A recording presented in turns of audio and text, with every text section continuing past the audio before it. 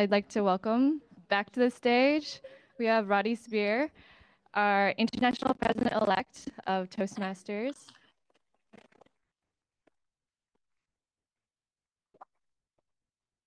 And also we have Erin Beverly, who was a world championship of public speaking in 2019.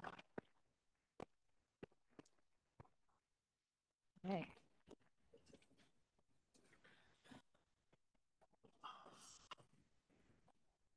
So to get started, Radhi, you're going to be the president next year. I'm curious, why or when did you decide to take on this journey? It was not planned. I realized that as a club officer, my domain of influence was my club. And then when I was area director, I could, help out with my 4 clubs. And so as I went up the ranks and as district leader, it was just my district. And then it occurred to me, the higher up you go, the more influence you have. And then, the board of directors sets policies and sets the protocols. So I thought, why not? So, but there were stops and starts. It's not like I continued all the way. It took me a while to decide to run. So, Yeah, definitely. It wasn't like something when you first got into Toastmasters, you were like, I want to be the president. no. Okay. I think that's probably a rare occasion. Yeah. So, and then for Erin, you participated in the contest in 2012 and you got second place. And then in 2019, you got first place. I was reading about like how you 2016. 2016, sorry, second place. 2016, second place, and then 2019. Why did you get into competing in the first place? I originally heard about the World Championship of Public Speaking and a World Champion of Public Speaking when I gave my icebreaker speech in 2009. I gave the speech. I literally practiced my icebreaker speech for 24 hours straight because I did not want to mess it up. I was completely terrified of giving this speech. And after I gave that speech, a gentleman, the Toastmaster of the day, he got up and he said, "There is a future world champion of public speaking." And it took me a few years to build up the courage to actually participate in my first contest. And one of the people who really inspired me to do so was the second place winner in 2011 and 2014, and third place in 2019, Kwang Yu Yang. His speech, Fortune Cookie, I just thought was so amazing.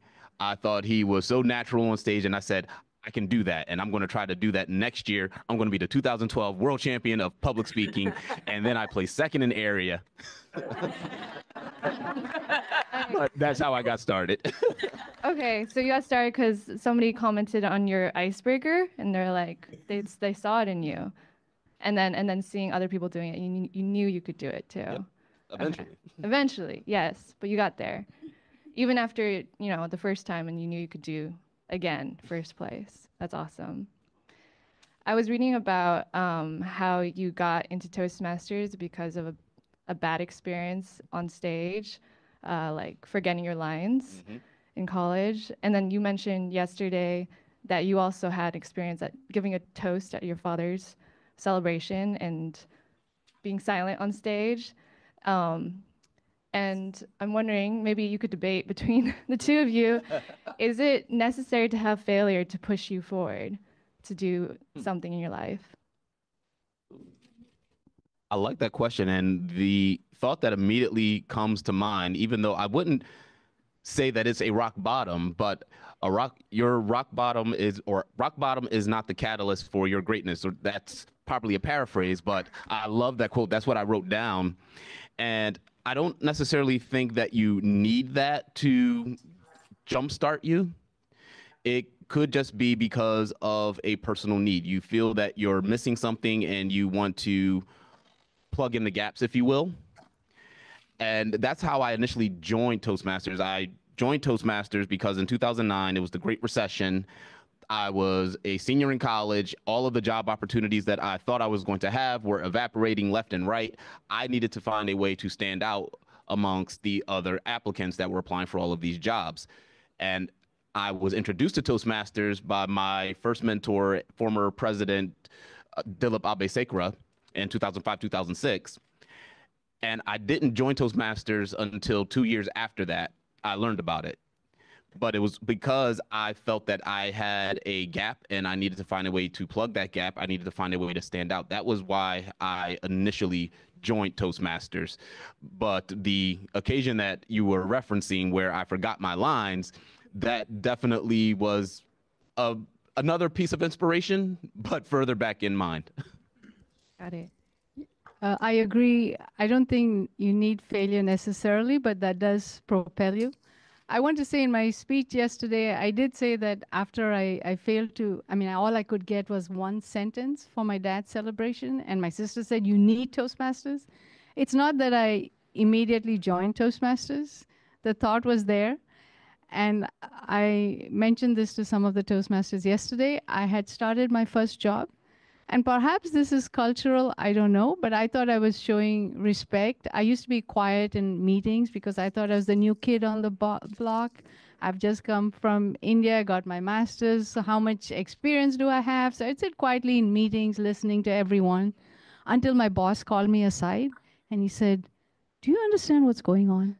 Well, yeah, I do. He's like, then you don't say anything. And I thought I was showing respect, but that was not how it was perceived. So when they started a club, and by the way, it's easier said than done. Just because someone says speak up doesn't mean you can start speaking up. And that's the story of my life. As a kid in Africa, my teacher told me to speak up. And then in India, they made fun of my accent. And then I've come to the US. So when they started a club in my office, which was so fortunate for me, I joined. And like most people, it's the best kept secret. I wish I joined it sooner. That's what everyone says, and I do agree with that. But I was lucky that they started the club and I joined. Yeah. When you had that criticism, that was in the US Yes. here, that they were like, you need to speak up. Yes. Would you consider yourself an introvert? I actually never thought about it because, it depends on the circumstances. So when I'm with my family, they tell me definitely you're not an introvert. But then when I'm outside with friends, I'm quiet. So I guess I'm mixed. Yeah, so Erin yesterday was talking about introverts and extroverts. And I've read the book by Susan Cain, Quiet. And she talks about like the cultural differences where here in the US, we encourage everyone, we prioritize extroverts or extroversion, and that's seen as like confidence and seen as competence, basically. But she points out that in Asian cultures, that's not the case. And the Bay Area, she points out as an example of like where Asian culture predominates and introversion is actually more of a prized quality here. But would you say that you've had to fight like some of your background? Yes. Yeah. Yes, I feel I had to overcome it, and also engineering is quite a male-dominated field. So I would be sitting in meetings thinking, that's wrong, but I didn't have the courage to speak up, or even the way to say it nicely, like you finally learn in Toastmasters when you give the evaluation. So that really helped me learn to speak up. And now I have no issues at all. I can give feedback. I can speak up in meetings. So I see the value in Toastmasters. I want more people to benefit from it. And that's one of the reasons that propel me. I also feel that our leadership should reflect our membership. And now we are growing more and more overseas. And I feel more and more people should step up. And I've gotten really nice feedback as I ran for elections. I tell you, it's very interesting. I think only in Toastmasters could you have a global election, right? I have to campaign around the world. So I speak to people from everywhere. And one message that I got a lot was when they would see me, they'd be like pleasantly surprised. One question I would get is, oh, so where are you on the Zoom call? And then I would say, New Jersey. And they're, oh, because they always assumed I was speaking to them from India or somewhere. But they thought it was a nice, that's the impression I got, that, oh, there's a minority, there's someone else who's running. And so that made me feel good, because we need to see someone like ourselves, and then you think, oh, I can do it too. She did it, so why not me? And so that also spurred me on to try. And as I mentioned to Aaron and Sylvia yesterday, the first time I ran for second vice president, I did my best. Like in the swimming story, I learned my lesson. I said I was going to do it. I did my best, and I lost. And so I thanked my team, I thanked everyone. I said, that's it, I tried, done, you know. And my husband said, look, there's COVID. What are you going to do? We can't travel, we can't do anything. You love this organization, you've given it your best, you lost, you know how it feels. Worst case, you lose again. Best case, you win, so try. So I tried a second time, and I was successful. So I was lucky I had someone to push me, but here we have Toastmasters to push us succeed. So that was a good for me. For sure. In your bio, I saw that you volunteer in groups at your work for women at AT&T, Yes. and then also inspiration Yeah. for Asians. Yes. So with minority groups, do you feel like there's certain like upbringing or beliefs that hold them back from taking on leadership positions? Well, my mother was a big influence in my life. I only have sisters. And Sylvia, I'm in the opposite situation. I'm the youngest of 5. And I only have sisters. There was no discrimination in my household. But my mom always said, you have to be self-sufficient, independent, speak up, all this while I was growing up. And so when I came to the US and I said I was the only girl in my engineering class, I was a bit shocked. And then in my dorm, I would tutor whoever I met in the elevator or whatever with their math. And they were like, oh, girls aren't good at maths. And I'm like, says who? Why? I mean, I don't know why we have this feeling here in the US, because luckily we didn't have that in India. Nobody ever said only boys are good at this and girls are good at that. So I suddenly was facing that. And so I thought, you know, I'm going to try and speak up and help. And it's all a mindset, you know. People are fully capable of doing stuff. Yeah, that's great to hear. I like that stereotype. The girls are good at math. How about you, Erin? Do you have any opinion about minorities or having something that holds them back from taking on leadership positions? So I do think it depends on the culture. It depends on the background. Speaking for myself, African American, and growing up with a single mother, I was also told, like, you have to speak up, you have to stand up for yourself, because basically the world, the society that we live in is going to try to knock you down. So you have to make sure that you are strong enough to fight against it.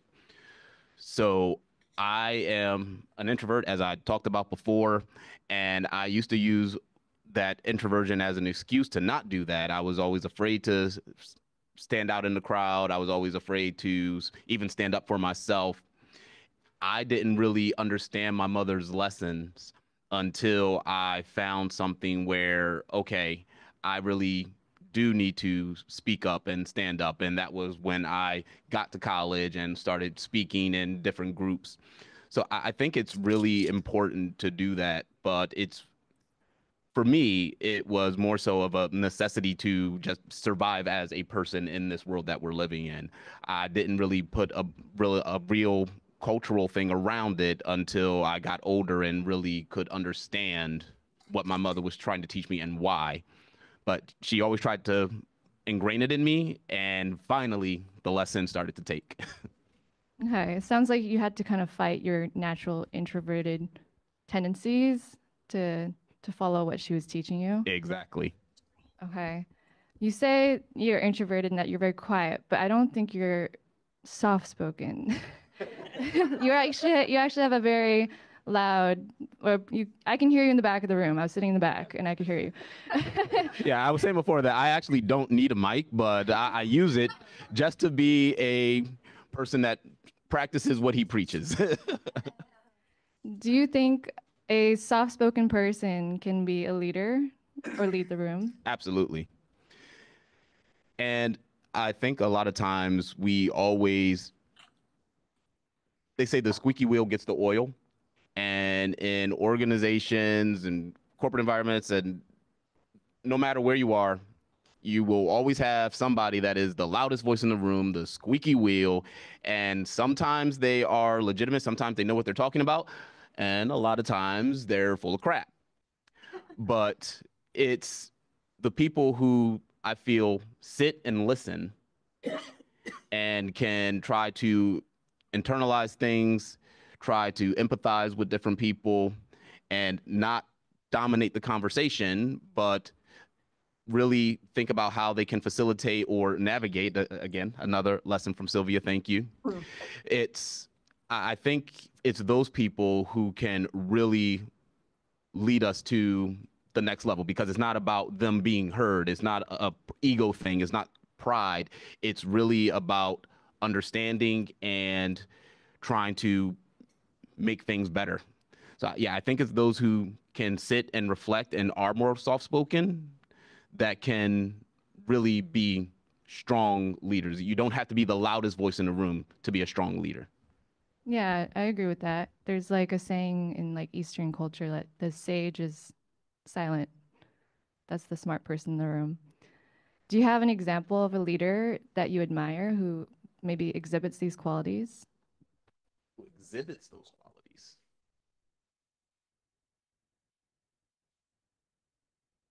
So for me, in my career, there have been many people that have helped me along the way. And right now, the person that I work with in Deloitte, his name is Bob. And I would say out of the 2 years that I've worked with Bob, he has probably been more influential in my career than any leader in the previous 12 years of my career.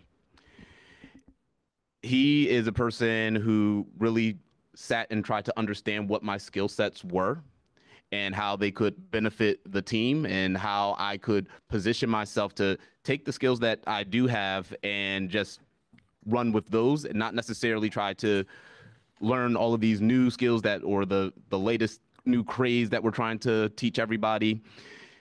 It was always for him, what is the best skill set that you have? And it really is, he's not always the loudest person in the room. He really likes to focus on the junior staff.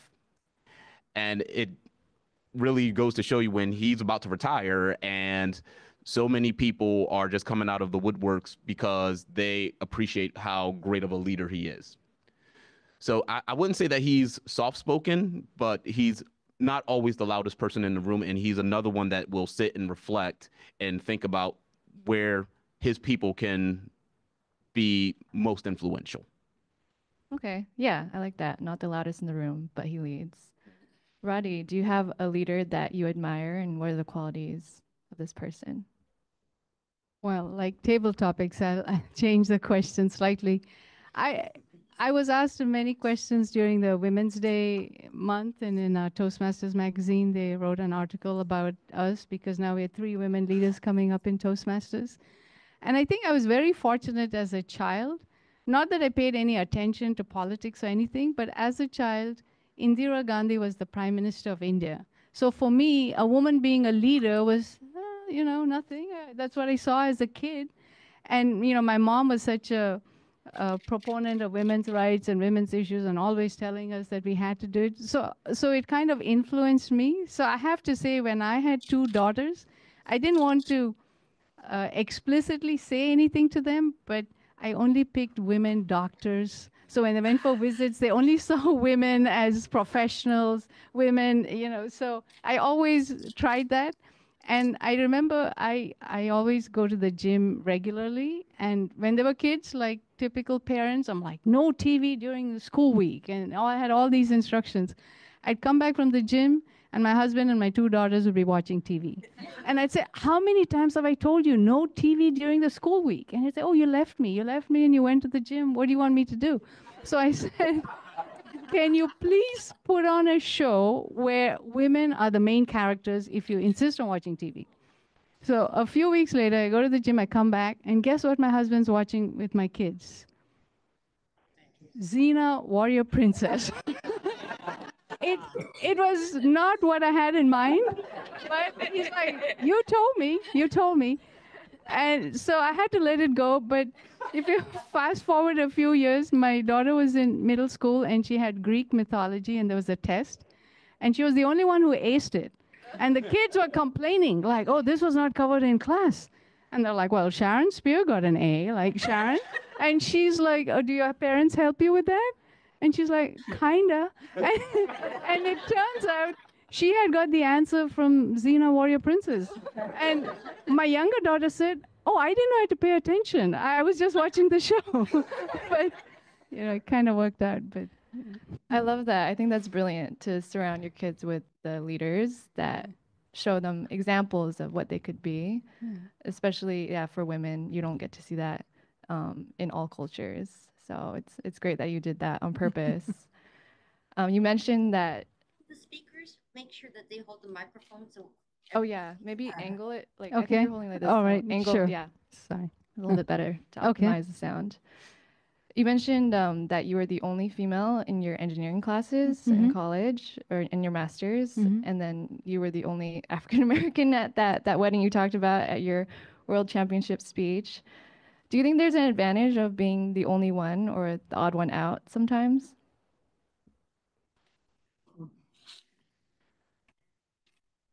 I think it can be beneficial to be the only one, as long as you're not terribly uncomfortable being the only one. Like, if people are going out of their way to make you uncomfortable because you're the only one, then I think that's where you have a problem. But if you are the only one, I find that that's a great opportunity to find a good story, as I demonstrated with that lesson with the shoes. I think that if you are the only one thing that you can do, and I just believe that this is something that we all need to do, period, is just appreciate the culture that you are in. So don't try to think about it in your culture. Don't try to change it to something that's more familiar to you. Appreciate it for what it is, especially if you're being embraced by the people you're around. Now, if you're not being embraced by the people you're around, and I think we all have stories about situations like that, that's where I think it's time to start fighting against it. So, and the ways that you can fight against it, there are so many ways that you can do that, but I do think it's advantageous if you are being embraced, and I think it's advantageous if you are even if people are not embracing you, if people are trying to make you uncomfortable, then you can fight them and say, like, hey, guys, this isn't right. Let's change this, what you're currently doing. So it can be beneficial, even though that other situation that I talked about is a little bit harder. It can be seen as beneficial if it can lead to something positive down the line, I feel. For sure. And Radhi, what? Yeah, I think what America has taught me, and especially Toastmasters, is they're all very accepting and accommodating, but sometimes it is a little uncomfortable. And sometimes I think our founder, Dr. Smedley, said it best, that with communication comes understanding, and with understanding, we lead the way to peace. But I'm not going about peace, but I think communication is the key. And sometimes people put 2 and 2 and make 6 and don't realize. So I remember the first time I went to a restaurant, well, I tell you, it was Taco Bell. And, and I ordered a Mexican pizza without the meat. And the guy looks at me, and then he leans closer, and he's trying to be helpful, and he said, "It's the same price." I said, thank you, but I just am vegetarian. But I'm just, so there's some funny situations that happen. But I think with education, because I remember even my in-laws could not fathom that there was a person who didn't eat meat. Like, what do you mean you don't eat meat? But, there's so many differences, but over time they kind of get used to it, and then they get along. So. Oh, so when you came here, not a lot of people knew about being vegetarian? Yeah, times have changed. I have to tell you, like in my office, I would explain, look, I'm vegetarian. They say, don't worry. We'll make sure there's food for you. And then they say, look, tuna sandwiches right here for you. And I'd be like, no. You're right. Times have changed. We've come a long way in terms of food choices. I'm sorry, I have to geek out really quick, because when you said that, what do you mean you don't eat meat? I just think of my big fat Greek wedding. Like, what do you mean he doesn't eat meat? It's okay. I'll make lamb. Sorry, that popped into my head, and I just had to say it. Okay, for Radhi, I wanted to know, what are your plans? Do you have big plans as president next year? Yeah, so one thing people need to understand is that even though I'm going to be international president, it's not like I'm an authoritarian and I just said, oh, wait, this is what we're going to do. Because when you join the board of directors, it's like a cruise ship that's sailing in a particular direction, and some people get on and some people get off. Sure, I can help direct policy changes and so on, but it's only a slight change in the direction. You really can't make that much of a change. But I still think it's quite amazing. There are not that many companies that are in existence for 100 years. So I would say to all our members here of District 101, in Dr. Smedley's honor, he wanted us to improve ourselves, to learn, to grow. How about doing one more level, one more path, right? Improve yourselves because that's what he wanted. Or get someone to join because he wanted to spread the word. And the other thing is, you're all here in corporations, and I don't mean to make this like some kind of advertisement, but I think it's important that, you know, they do corporate matching and they ask you to give money to good causes. The Smedley Fund is there in a lot of companies if you go look for it, and you could donate and match it, which will help you because once the organization gets money, we improve pathways, we improve things for our members. So there are many ways that all of us could honor Dr. Smedley and what he's done for us. And I think that's what I would like to convey to our members. Can you explain what the Smedley Fund is? So there is a fund that Toastmasters has called the Smedley Fund after Dr. Smedley. And that is money that is used. For example, we use some of the money there to work on pathways, so on our educational program. But it's also used to help members when there are natural disasters. For example, when there was that earthquake in Morocco and somewhere, so Toastmasters wrote to us and said, can you help us out? So sometimes we help them with the dues or we send materials. And now with so many natural disasters around the world, many people appeal, ask for help. So that is a fund that is there to help fellow Toastmasters to get on their feet and then get back and continue. So there's a lot of good from that, and people don't know about it, and especially with corporations matching funds, that would be a good place to help. Okay, nice. Yeah, I didn't know about it, so now we know. For Aaron, you mentioned your mentor, Dilip Ebisekara. Yep. That he was a previous president of international president of Toastmasters. Yep. Are you still in contact with him? Do you feel like he's continued to coach you through these years still? So I have taken his lessons throughout almost my entire speaking career. However, I am really bad at keeping in touch with people. And unless I just make a really specific effort, it is hard for me to stay in touch. I've never been a big phone person. I only recently got into social media, and then over the last 3 years, I've gotten out of social media. So all that to say, yesterday I was talking to Michael Notaro, who was, I don't think he's here today, but he was here yesterday. And I said to myself, I have to reach out to Dilip again because, or as I call him, Dr. Dilip. I have to reach out to him again because he has had such a big impact on my life by even just introducing me to Toastmasters. And I definitely need to get better at keeping in touch with him. But I will say that his lessons have stayed with me throughout. One thing that Dilip always preached is the power of the pause. It's powerful. It's very powerful. Can I add to that? Yes, please. So Dilip Abesekara, Dr. Dilip Abesekara lives in Pennsylvania. And when I was just starting out in Toastmasters, he used to come to New York and give speeches on one of the local clubs there. And that's where I met him. And I was so impressed that a past international president would drive 200 miles to just come give a speech at a local club and go back. And he also mentored me, and I was just telling Aaron here when I ran for international director, you know, I had competition. There were other people running for the role, so you have to give this 2-minute speech before the elections. I shared my 2-minute speech with Dilip. He gave me some feedback. He tweaked it. He is there to help everyone. He is just an amazing person, and I cannot tell you how many people in Toastmasters have helped me, and that's how I think many of us are where we are today because of the help of others. For sure. It sounds like, yeah, he mentored you too. So he's Yes. probably influenced many people in that Yes. way.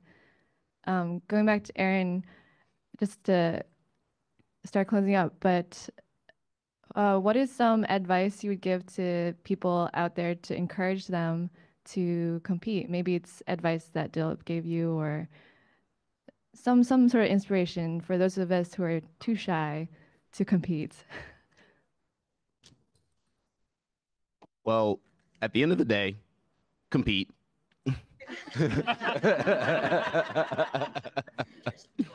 And there are two questions that I started asking myself if I wanted to compete. One, is there a message that I really want to share with an audience? It doesn't matter the size of the audience. It doesn't matter if it's just an audience of one. Is there a message that I really want to put out into the world? If you say yes to that question, compete. More fundamentally, if there is something public speaking wise that you want to improve upon, for instance, if you want to practice using less filler words, if you want to practice your storytelling and get better with that, if you want to practice vocal variety, etc. If you can answer yes, there is something that I want to improve, do that. I can't find the specific text anymore, but there was something that I came across during my competition days where it was stated that the reason the contest exists is to showcase the skills that you learn in the club. Now, through great marketing and popularity, the contest has become this big, great event, and that's perfectly fine. But we don't want to forget the purpose of the contest, which is to showcase the skills that you are learning. It's a part of the educational program. So that's how I started to view it.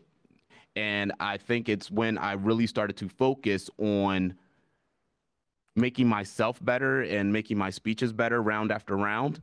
I stopped making it my goal to win the World Championship of Public Speaking. And in 2019, it was the first year where I did not write in my New Year's resolution, win the World Championship of Public Speaking, insert year. And that was the year that I won the World Championship of Public Speaking. I love that. Yeah. So Yeah. if you have a message and if there's a skill you want to improve on. Yeah. Can I continue on that? How many here have not taken part in a club contest or any speech contest? Wow. So I would urge you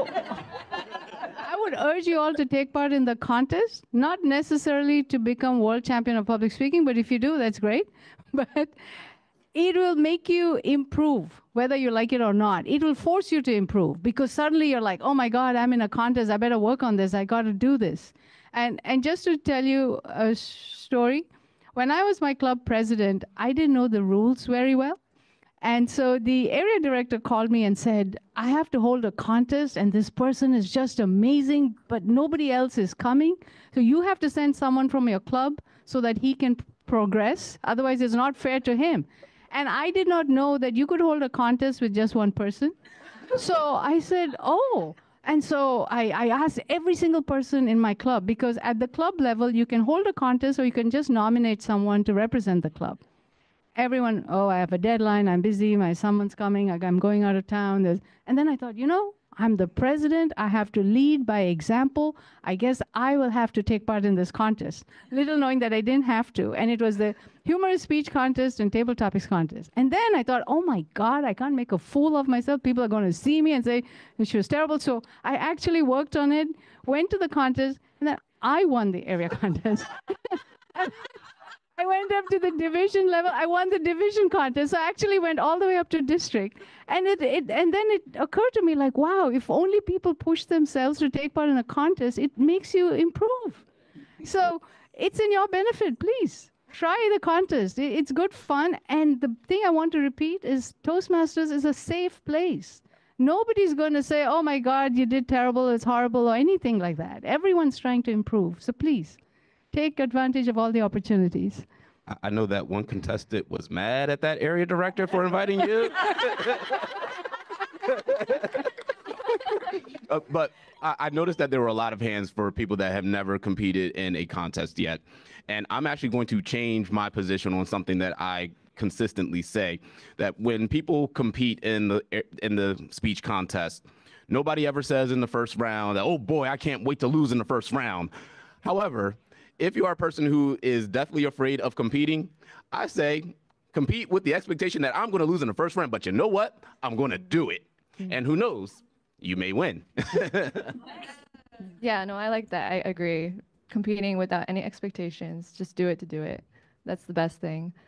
I have one more question, last question for Radhi. Since we talked about contests, do you have any words of advice or inspiration for members out there to take on more leadership roles, whether in Toastmasters or outside?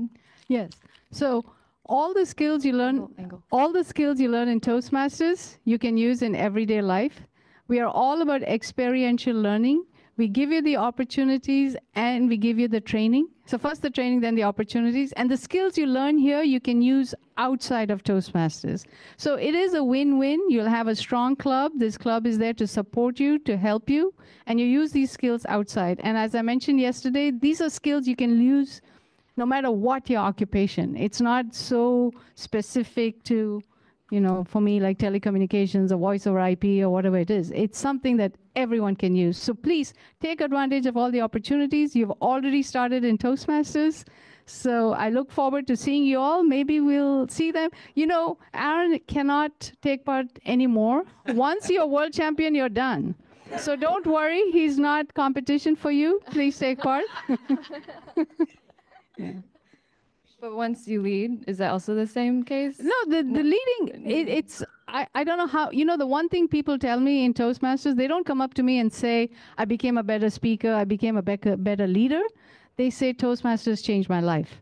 I don't know how many people have said that. It really helps. So sure, take up the leadership roles because that'll help you in your work, that'll help you in your company or in your being an entrepreneur or whatever you want to do. But everything we learn helps in all aspects of life. And I wish you all the best. Thank you so much. Thank you so much, Radhi. Thank you so much. And Aaron. Yeah, great to get to know you both better. And let's have one more round of applause for these two.